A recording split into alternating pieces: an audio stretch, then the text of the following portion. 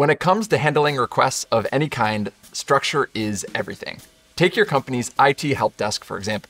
Whether it's a password reset, a broken monitor, or a classic "it works yesterday, I swear" moment, you need a clear, consistent way to collect it all. That's where forms come in. They make it easy for teammates to submit requests and even easier for your team to track, triage, and respond without things slipping through the cracks, or Slack. You've got two ways to get started.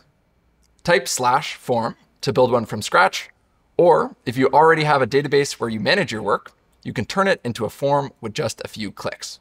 We'll go with the second option, since most teams already have a system in place and just need a cleaner way to collect requests.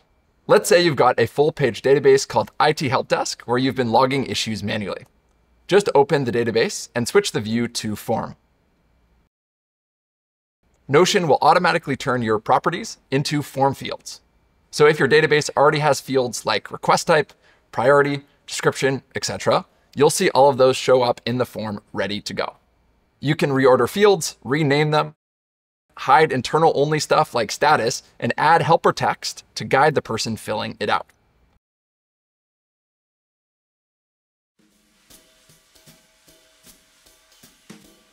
Now let's make the form a little smarter with conditional logic.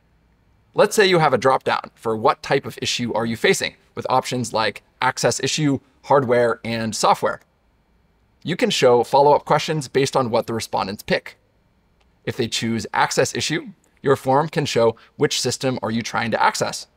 Or if they choose hardware, show what type of hardware, with options like laptop, monitor, or, inevitably, printer.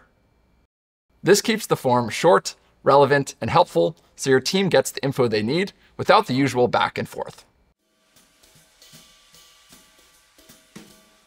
Let's talk sharing.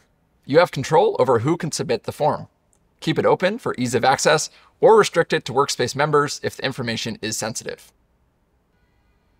You can even allow anonymous responses, which is great for feedback where people might hesitate to attach their name. And finally, you can control who sees the submissions. In this case, it might make sense to keep the database private to your team, so requests stay organized and you're not fielding them in real time with everyone watching. Every form submission becomes a new entry in your Notion database, and that's where the real efficiency kicks in. Each answer maps directly to a property.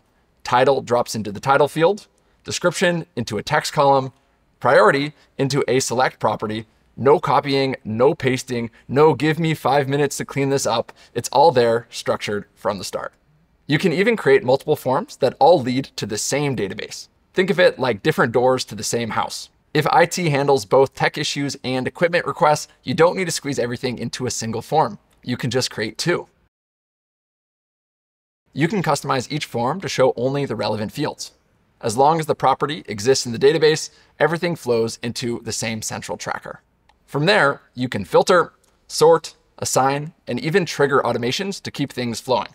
And because everything's in a database, you unlock dashboards, charts, and reporting too, turning a simple intake form into a system that scales without becoming a mess of spreadsheets. Bottom line, forms help your team stay focused, surface what's urgent, and move fast on the work that matters most without getting buried in the noise.